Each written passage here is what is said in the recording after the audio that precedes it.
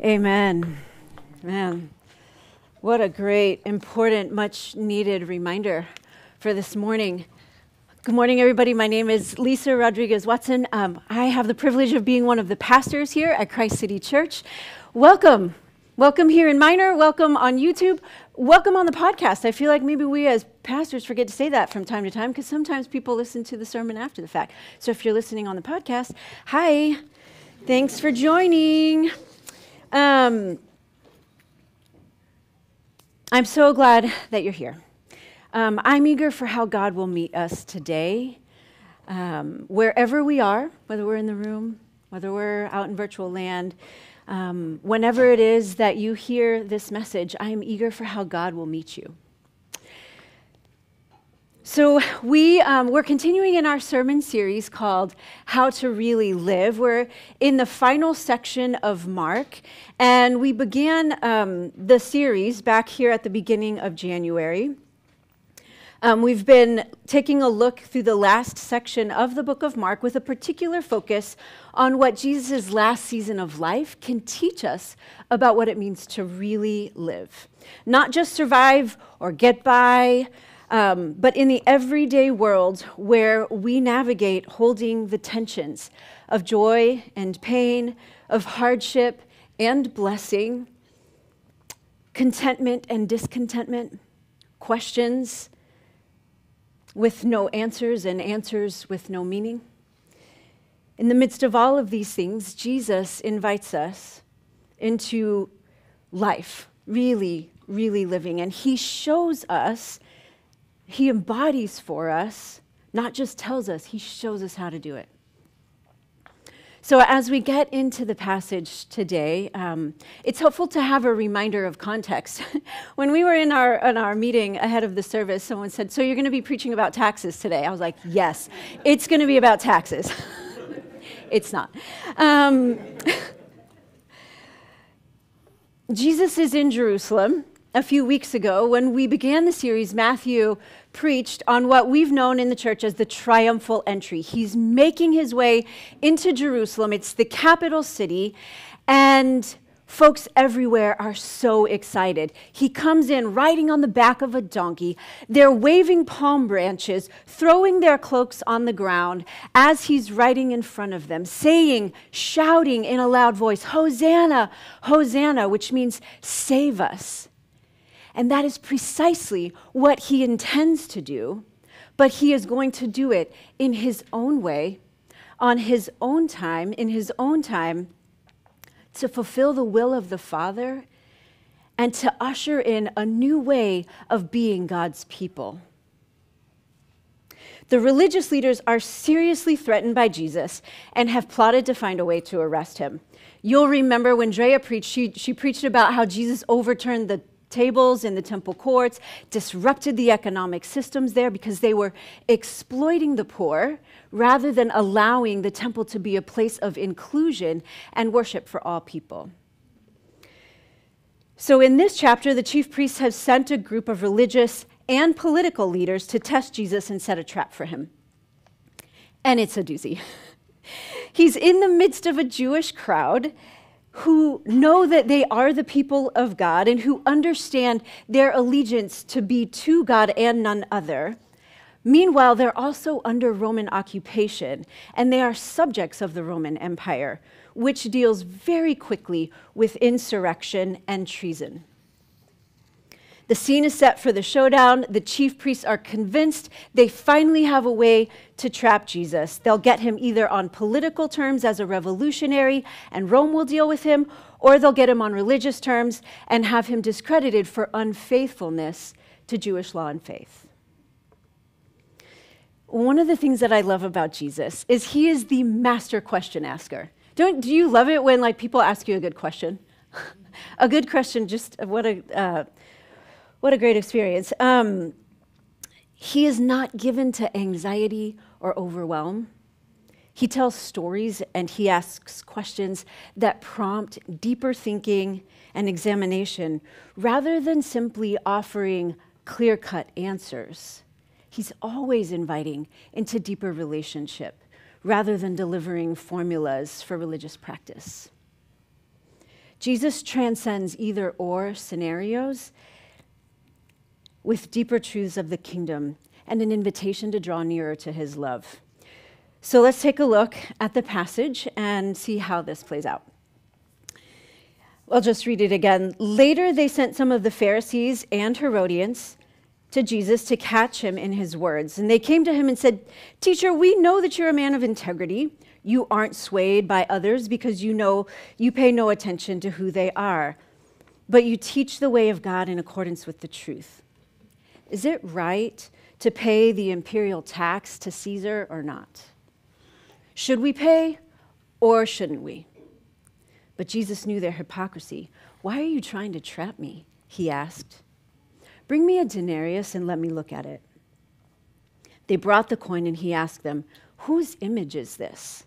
And whose inscription?" "Caesar's," they replied. And then Jesus said to them, "Give back to Caesar what is Caesar's, and give to God what is God's." And they were amazed at him. So most of you know that Matthew and I have 3 kids, 2 teenage sons and a younger daughter, which means we have direct access to the cultural wisdom of the next generation. So as part of my preparation, I decided to poll my resident teenager on the way to school one morning to step outside of my own frame and hear from him on what might be a good sermon given this passage. So he read the passage aloud, and after the first verse said, "You need to explain who the Herodians are. They seem like randoms." He's right. Herodians are randoms. They're only mentioned a couple of times in the scriptures, this being one of the passages. He kept reading. He came across the word denarius. He told me to be sure that I defined that word. And then I had my own question from the text when I read it for the first time is, what is the imperial tax? So, to give a helpful bit of context, I'm going to answer those 3 questions. Who are the Herodians? What is a denarius? What is the imperial tax? And why did it matter in that day? First, the Herodians, they were a political party among the Jews who were supporters of King Herod. Okay, so they're political. They enjoyed the benefits that they received because of the Roman Empire. Now remember, Rome is oppressive, but at least it offers some sense of safety, some protection from, other outside folks coming in and taking over. And there was at least some bit of prosperity.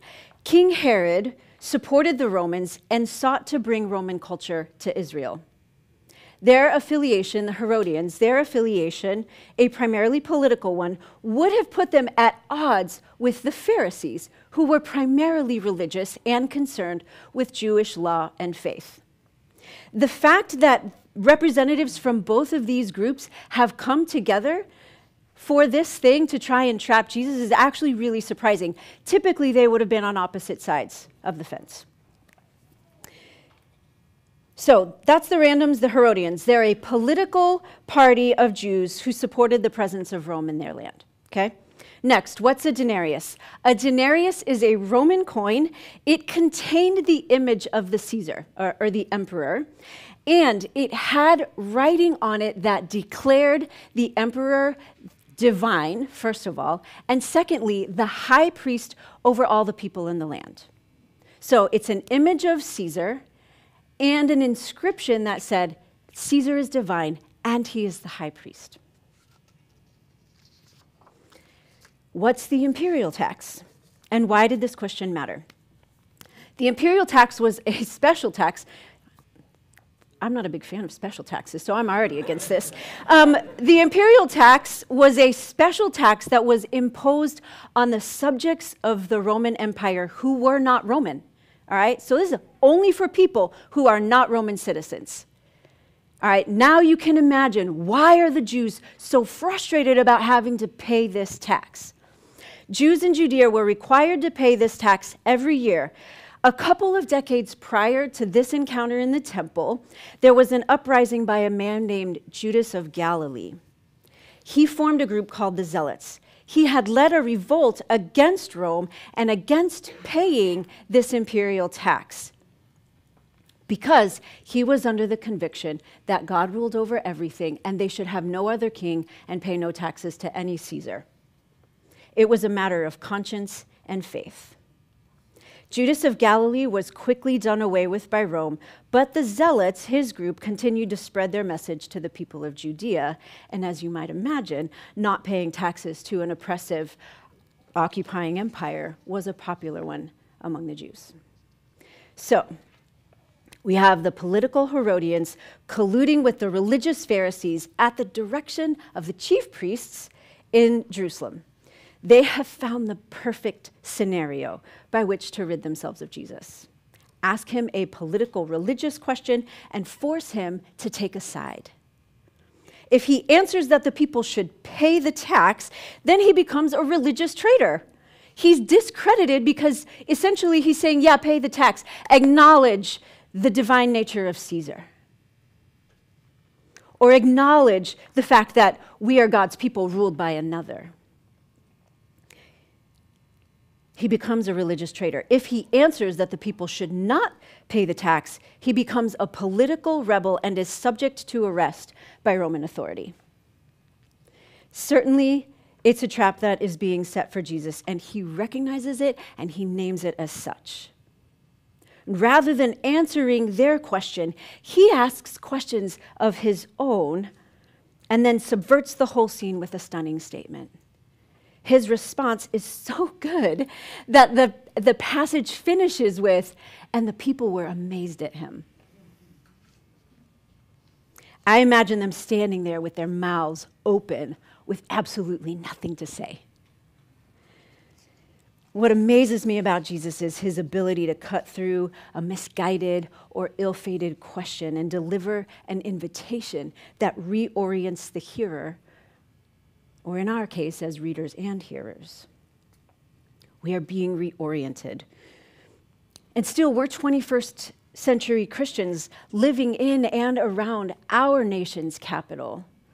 And I guess we're all wondering this morning, does this passage have anything to do with me and my life and my everyday? How I live in this time and place? And I think so. But I'll tell you, it will disrupt some dichotomies. It will invite us to reconsider our allegiances and our influences. And it will beckon us again to live in light of God's goodness and grace. So how does this passage disrupt our false dichotomies? As the religious and political leaders approach Jesus, like I said, they ask him this divisive religious political question. He dismantles the dichotomy without directly answering whether or not they should pay the tax. Paying the tax wasn't the point, though it also wasn't unimportant.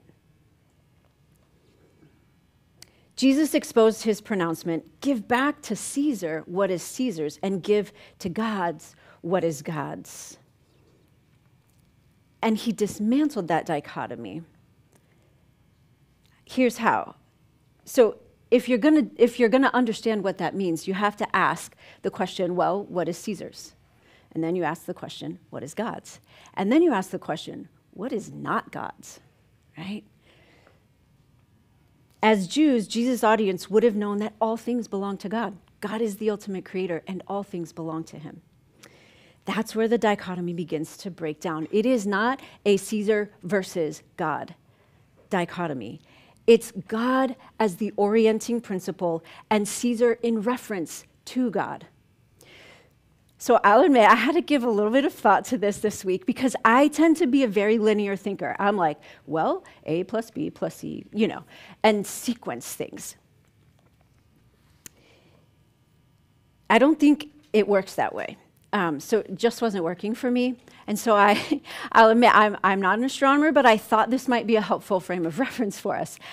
I think it's like our solar system, okay? So we have moons, we have comets, we have planets, we have, I guess, quite a lot of space trash out there, right? All of that is in our solar system, and those things all exist. But they exist in reference to one thing. That's the sun. Everything orbits around and is oriented to the sun. So I thought, oh, that's more helpful because it's not this. It's this and everything else in reference to it. The sun is what holds everything together, and all the other things revolve around it. All things orient around God, and God is the one that holds them together. So going back to the question from the passage, what is God's? All of it is God's. In the text, Jesus is demonstrating his authority over the religious and political systems and structures, and in doing so, he just disrupts the whole dichotomy. What is Caesar's? Well, some things are Caesar's, but those things are in reference to and oriented around the truth that everything is God's. Is there a religious political dichotomy? No. Our political lives are lived in reference to our faith in God. We do live political lives. We should be engaged in the polis, in the politic of the people, what is for the common good. But that is lived in reference to our allegiance to God. Another dichotomy that I've had to dismantle through the years is the sacred-secular dichotomy. Anyone with me? That there's this big division between the sacred and the secular. When I was a little girl, there were very clear lines drawn that there were things that were Christian and there were things that were secular.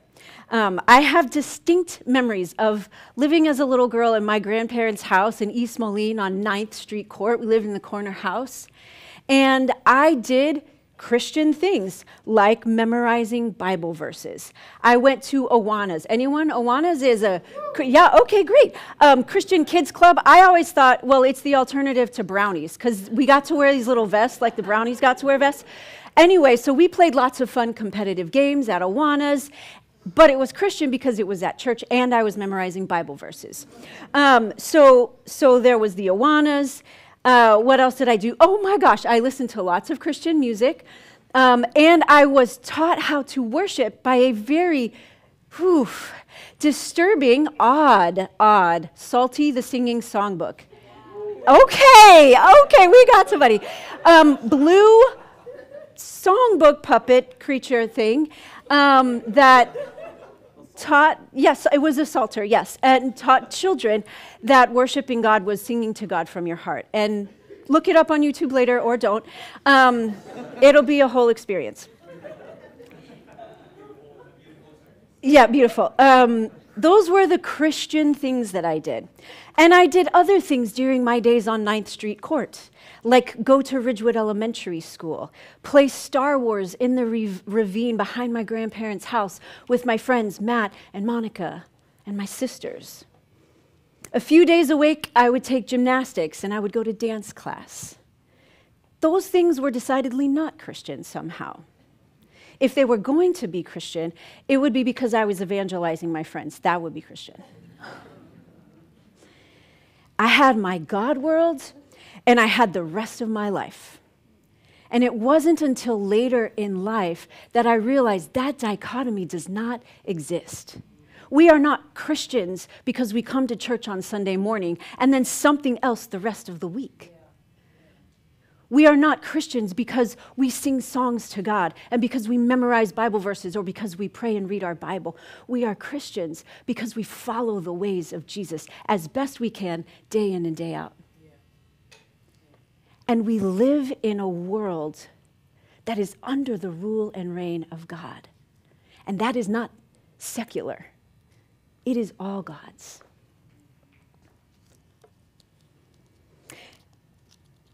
Brief caveat here. I'm aware that a phrase like living under the rule and reign of God can be an unfavorable one, maybe, for some of us.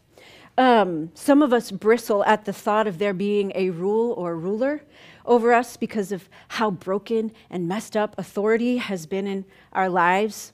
Because, as Justin mentioned last week, leaders are sometimes abusive. Power often corrupts, and it is hard to trust. Let's be honest, we're Americans.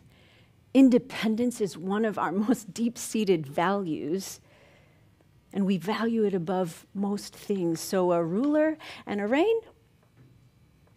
Nah. No, thank you. But I was reminded this week that we don't operate in a vacuum. We ought to not be naive about the forces that are actively shaping and influencing us. We are formed by ads, music, shows, social media. And sure, those things have varying degrees of influence on our lives, but they can and do shape how we view ourselves and how we view the world around us. Beyond the media, we're in relationships with people, with colleagues, with neighbors, with friends. Even those in our small groups and here on Sunday mornings have some influence on our lives. The truth is, we're always worshiping something. We're being formed by any number of things. We don't exist in a vacuum. And the overarching big story narrative of Jesus is an invitation to live under the generous, gracious, liberating, just, and completely loving rule and reign of God. In this passage, Jesus was breaking down the divides between the sacred and the secular, between spiritual, political. Everything is God's. Here at Christ City, we say that we want the kingdom of God on display in every life and every sphere of life, because it's all God's. Every life and every sphere of life. If we're going to really live, we have to dismantle those dichotomies, those divides between our worlds, and give back to God all that is God's, because all of who we are belongs to God. But doing this can often be a challenge. There are so many things that vie for our allegiance and our attention. In the midst of the encounter with the Herodians and Pharisees, Jesus tells them to bring him a denarius. When they give it to him, he asks two simple questions. Whose image is this, and whose inscription? I have two very similar questions that have nothing to do with a coin, but everything to do with our lives. First is, do you know whose image you bear? And the second is, where are God's words inscribed on your life? The Greek word used in the passage is the word icon, image. It's the same word that's used in the Greek translation of the Old Testament. In Genesis 1, when God said, let us make humankind in our own image, in our icon. For those of us who've been at Christ City for a while, we are fluent with the language of and theology around the fact that we are image bearers. Justin made reference to it a little bit ago. Familiarity and fluency can be good, but sometimes the familiar comes with a bit of taking that thing for granted. I'll tell you, I have a favorite movie. My favorite movie, don't tease me, it's a great movie, is Good Will Hunting. Yeah, a little chuckle, thank you. I rewatched a scene of Good Will Hunting this week. And it's a scene where Will, who is a young man who's court mandated to be seeing a therapist because he is a victim of abuse and has lived a mess, as you might imagine, having been such a terrible victim of abuse. So he's court mandated to see a therapist. And he's in a session with his therapist, Sean. And Will has really treated most of his therapists very poorly. Except Sean is a little different. And Sean confronts Will with a truth. And he asks him, or he tells him, after looking at his chart, after looking at the photos of the bruises on his ribs and the beaten nature that his foster dad had left him in, and he looked at Will and he said, you know, it's not your fault. And Will is like, yeah, I know. And the therapist continues, it's not your fault. And Will is like, yeah, I know. And he says, it's not your fault. I know. And Sean, the therapist, continues to say it over and over until Will feels the weight of the truth. and he's broke down by the weight of the truth and the presence of love that Sean is being in his life. And so I want to ask us today, because it matters today. It matters every day, let's be honest, but on a day like today, it matters. Do you know whose image you bear?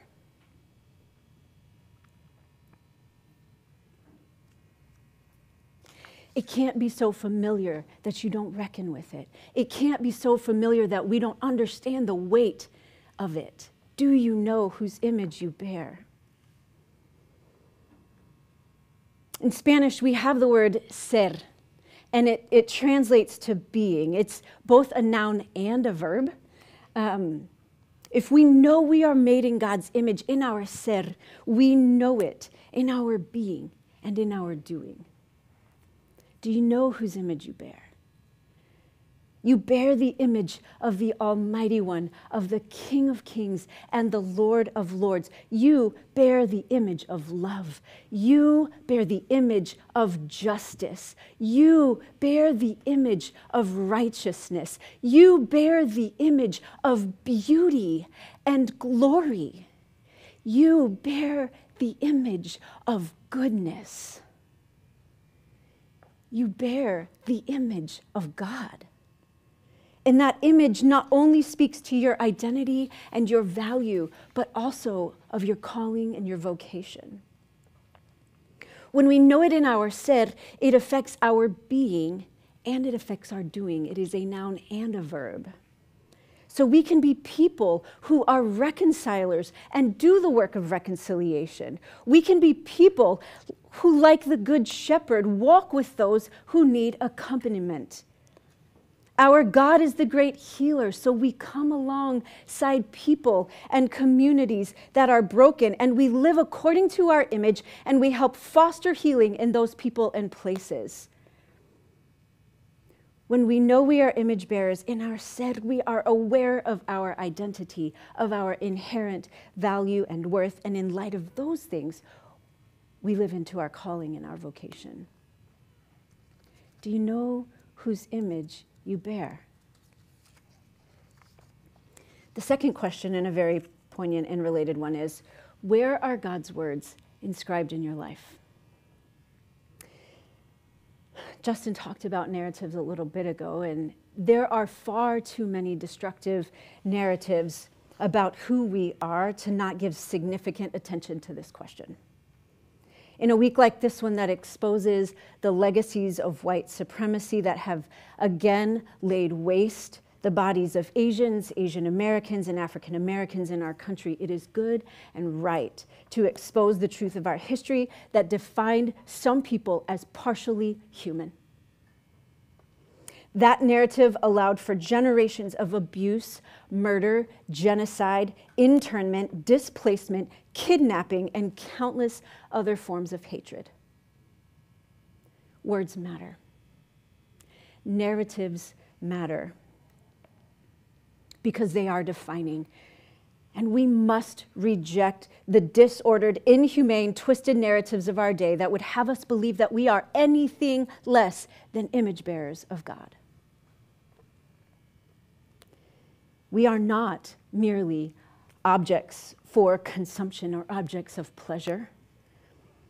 We are not defined by our bank accounts or our grades in school. We are not worthy or unworthy because of our age. We are not good because of our capacity to produce goods. We are not valued because of our abilities and invalued because of our disabilities. We are most certainly not better or worse because of the color of our skin or the zip code in which we were born. So let me ask the question again. Where are God's words inscribed on your life? Jesus is the one who is full of grace and truth. Jocelyn and Andrea just sang about that. Full of grace and truth. And what are those words that he has spoken to you about you? What inscription do you bear? Jesus asked some good questions. Another thing that I admire about Jesus, in addition to his good questions, is his way of avoiding traps, right? He saw through the flattery of the Herodians and the Pharisees. He said, when they came to him, this was their whole buildup. Teacher, we know that you're a man of integrity. You aren't swayed by others because you pay no attention to who they are, but you teach the way of God in accordance with the truth. All for show. Just trying to build Jesus up. Obviously, all of these things are true. He was a man of integrity. He wasn't primarily influenced by the opinion of others. And he taught the way of God truthfully. Still, Jesus knew these guys were there to try and catch him in his words, not to genuinely compliment him. There was a setup which was meant to be followed up by a takedown. But the takedown didn't happen. Jesus avoided it because he was aware of what was going on. He was aware of the trap that was being set for him.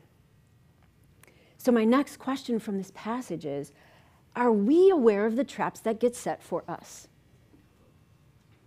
The kind of traps I'm talking about are the ones that distract or deter us from God's love and God's grace. What I notice in the passage is that Jesus wasn't distracted or deterred by the agenda of the Pharisees and the Herodians. He didn't fall into their trap. He observed their flattery, he called out their hypocrisy, he asked them questions, and he responded somehow without impaling himself on the horns of their dilemma. Jesus kept his focus on God's love and the things that he was meant to do to demonstrate that love to us. If you and I are going to really live, then let's fashion our lives after these aspects of Jesus. Let's be aware of the traps that turn us inward on ourselves and away from the love and the grace of God. We don't have to continue to succumb to the habits of brokenness that trip us up time and time again. We can move away from things like envy and deceit and lust and greed. Our fear and worry can be relinquished so that we can more deeply take hold of joy and faith. What it all really boils down to is that we give to God what is God's. All the aspects of our lives belong to him. The sorrow, the joy, the anger, the peace, the disappointment, they all belong to God. The places of our lives that are healed and the places of our lives that have yet to be healed, those belong to God. The negative narratives of ourselves and others that we hate and still we hold, those belong to God. There is nothing that is not God's. There may be things that you're withholding. And the truth is, withholding never leads to life. There are probably parts of your life where you're keeping God at arm's length. And the invitation is the same to all of us. Give back to God what is God's. And so what will you choose today? Will you choose to hold, or will you choose to give back? That's the question. And for each and every one of us, there's going to be specific, different things that we're invited to surrender. One thing I can say that I've learned over a lifetime of being loved by Jesus is that God's love is patient, and it's kind, and it's worth everything that you have to give.